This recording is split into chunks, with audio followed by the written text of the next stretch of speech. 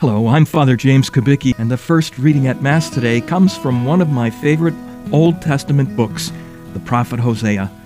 In it, God declares that the more he called his people Israel, the more they went in the opposite direction. And what was God's reaction? Anger? Well, not exactly. Just listen to what God says. My heart is overwhelmed. My pity is stirred. I will not give vent to my blazing anger, for I am God and not man. God is angry, but not at his wayward children. Rather, he's angry at sin because he sees how much it hurts his people. God, being love itself, can only feel tender love for his people.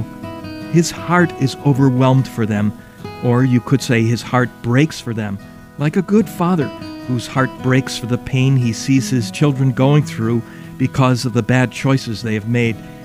Years ago, before he became Pope Benedict, Cardinal Ratzinger wrote this: God ought to rebuke Israel's election and abandon it to its enemies, but God's heart turns around. He goes on to say that the word which is translated overwhelmed actually means a total collapse. It appears earlier in the Bible to describe the total collapse of Sodom and Gomorrah.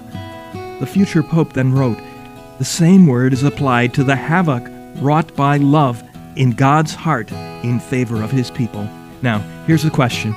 If you are truly devoted to the Sacred Heart of Jesus, do you experience the same overwhelming sense of sorrow when you see sin?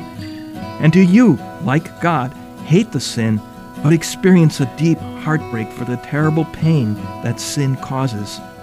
If so, then you're developing what will help you overcome temptation: sin aversion.